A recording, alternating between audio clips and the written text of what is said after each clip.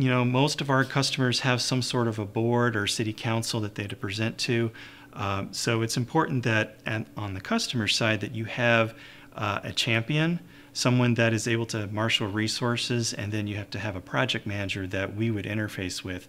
This helps us to build all of the rapport necessary for sharing data, but it's also to ensure that what we're finding in our assessment is echoing what they're hearing from their constituents or greater community.